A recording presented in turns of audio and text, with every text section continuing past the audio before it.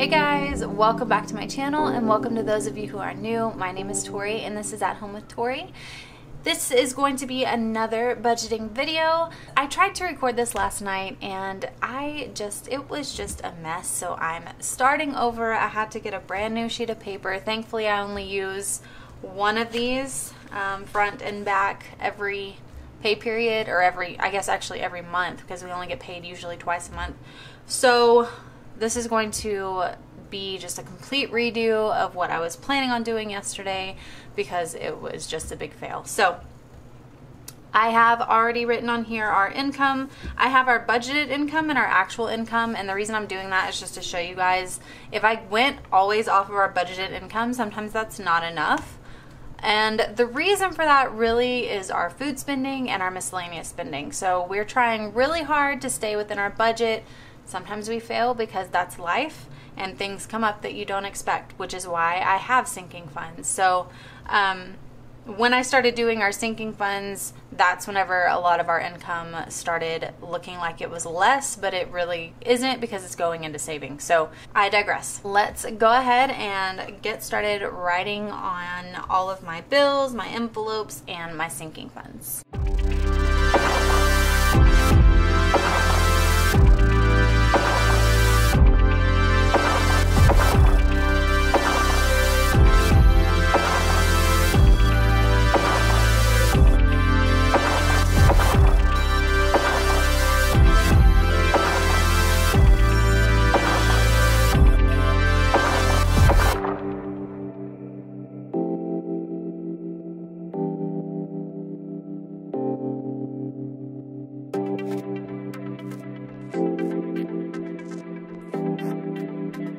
So one thing that I did differently this pay period is I moved our car insurance over here to a sinking fund.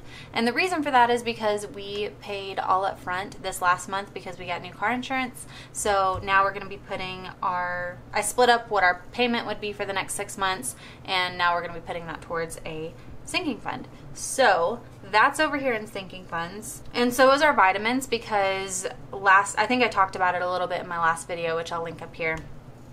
But our vitamins are something that I buy every couple months. It's not something that I buy all the time, but we do buy quite a bit of them for our kids. I just thought it would be easier to put it into a sinking fund instead of having it as a cash envelope, because it's not something I pull from all the time.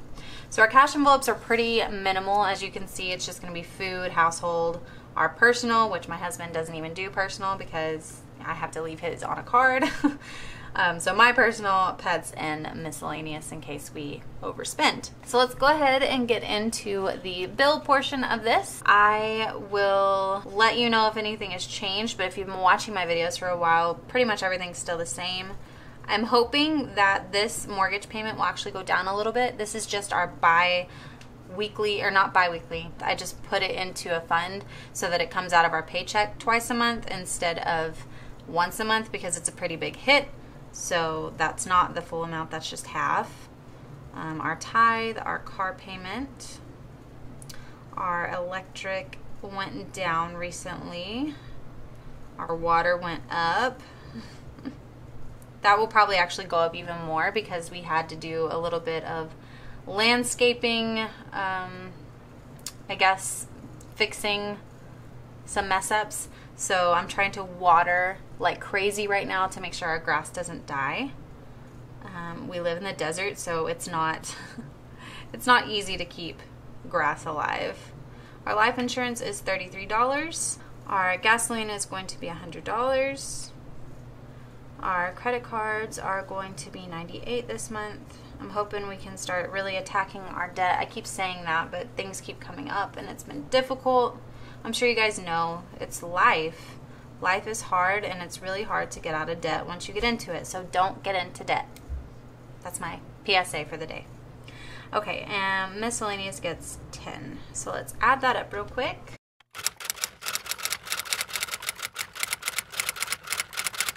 That's $1,200. So I'm going to show you our budgeted and then our actual, because I do know our actual amount. So 1652 minus 1200 leaves us with 452. Okay, and then 1719 minus 1200 is 519. All right, so for food, this is gonna be a little weird, but I had already spent a little bit of our food budget on Saturday. Saturdays are the days that we spend the most money. I wish it wasn't like that, but it is. So what I did was, our normal amount is $325. So I took $325 minus the amount we spent, and that leaves us with $245. So had to make a trip to Whole Foods and get some groceries. So also, I don't normally shop at Whole Foods. That was kind of like a last minute thing my husband wanted to do, and it was expensive, so we're not going to be doing it very often. But I am trying to meal plan and meal prep this week, so hopefully we won't even spend all of that. So $245, and that is for 2 weeks. Our household is going to get $10. Our personals are going to get $13 this month, and I do that because we get 12 one pay period and 13 the next pay period to equal 25 for the month. I know that seems like a little amount, but honestly guys, I never hardly spend any of my own personal money, and if I do, it's usually towards eating out, and it's the same for my husband. So we try really hard not to spend personal money. So I've had a lot of comments on that, but it's really about trying to control our spending and fix some of our bad habits. This time we're not going to do anything for pets, just because I have, I think, $38 already saved up, and I'm not planning on buying anything right now. So that should be good to last me until the next pay period. If not, we'll make some changes. And then $10 for miscellaneous. So let's add this up real quick. And that comes out to $291. 61, 228. And this is where I'm going to show you guys that if I went based off of our budgeted income, that we would not have enough. Got to do something about that. Got to make more money, I guess. All right, so cell phones, again, we use Mint Mobile, and our year is coming up in the middle of October, I believe, so we are almost fully funded on that. Partially in thanks to some of you guys who have reached out to me and gotten the code for Mint Mobile.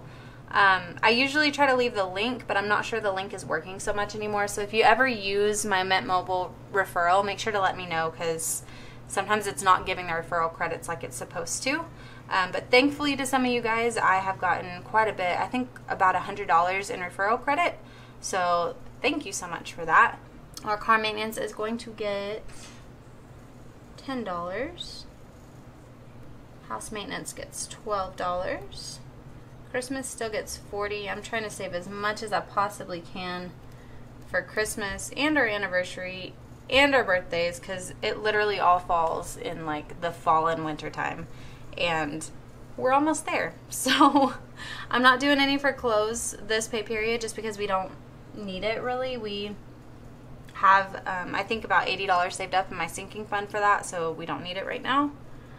Subscriptions gets $10. Car insurance gets $106, and that's what's throwing us off a little bit this time around. So I'm going to change our car insurance to where instead of it being the $106, I'm going to take out $53. And then I'll just do that every pay period, and that will work out. That makes it $175. Leaves us with a negative 14 on this one. But our actual amount is $228 minus $175, leaves us with a positive $53. And I am going to be throwing all of that at debt. So extra, can you guys see that? Credit card. And it's going to be $53. Alright guys, let's switch over to the cash envelope breakdown. And our categories are going to be food, household, my personal, not doing anything for pets, and then miscellaneous. So it's going to be, like I said earlier, $245. Household is going to be $10. My personal is $13, and the miscellaneous is $10. That's going to give us a total of $278 to work with, and I am going to break it down like this. We're going to do 100. Once again, I can't ever get 50s or 10s from my bank, and I know that's crazy, but they say that they don't carry it because nobody needs it. It's not in demand. And I'm like, but I need it. They don't care. 2 5s for that. 3 and 2, and then 2. So let's add these up. So we're going to need 1, 7, 2, 4, 6, 7, and 3. So $3, $35, $140, and $100. So 1, 240, 275, 6, 7, and 278. Okay, so I already wrote it out, and this is going to be what I take to the bank, and it's got the exact same thing. So 3 1s, 7 5s, no 10s, no 50s, 7 20s, and 1 100 equaling 278. I made a mistake there, so it's hard to see, sorry. Okay guys, so we're back for the cash stuffing portion of this video, and this is gonna go real quick because most of my money is gonna come out and be into the food envelope. So we have a leftover of $86 in my food envelope for this pay period, well, from last pay period, and to that we're gonna be adding $245. So I do know that the majority of my cash is right there. So 1, 20, 40, 60, 80, 2, 20, 40, and 245. All right, and we're gonna add that to $86. And then I will count it again for you guys so you can see how much we have total. All right, so now we have 1, 20, 40, 60, 82, 20, 40, 60, 83, 10, 15, 20, 25, 26, 27, 28, 29, 30, and 31. So we have 331 in our food envelope. And don't worry, I will update that number as soon as I'm done filming. Next is going to be our personal, or my personal envelope, which has a balance of $26. Like I told you guys, I really just don't spend a lot of money out of my personal money. So to that, we're gonna be adding $13, 5, 10, 11, 12, and 13. So now we have a total of 20, 25, 30, 35, 36, 37, 38, and $39 in my personal envelope, which will probably get spent on food because I don't buy anything for myself except food. Next is going to be pets, but we are not doing pets this pay period because I have a balance of $38 and we aren't planning on spending anything. Next is going to be our household envelope, which has a balance of $30, and to that we are just going to put $10 in there. So we should have $40, but let's be sure. I've got 20, 25, 30, 35, and $40 for household.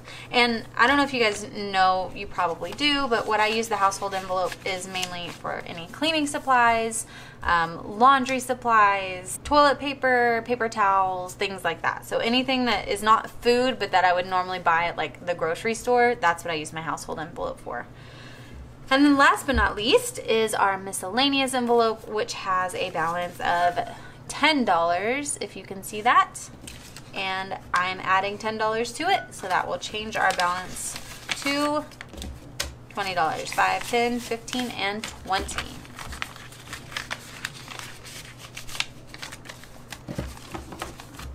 Alright, that's going to do it for this video. Thank you guys so much for watching. If you enjoyed it, please give it a thumbs up. If you haven't yet subscribed to my channel, make sure you do so by hitting that subscribe button and clicking that notification bell so you don't miss any of my upcoming videos. Make sure to reach out to me in the comments if you have any questions about anything or if you just want to say hi. I love talking to you guys all the time. I'm actually thinking about doing a Q&A and maybe even with my husband so that we can show you guys kind of how we do our budgeting meetings. And if you guys are interested in that, make sure to leave me some questions down below in the comments, and look out on my Instagram for a post talking about that Q&A for more chances to leave questions. Thank you guys again for watching. I hope to see you guys in the next one. Bye!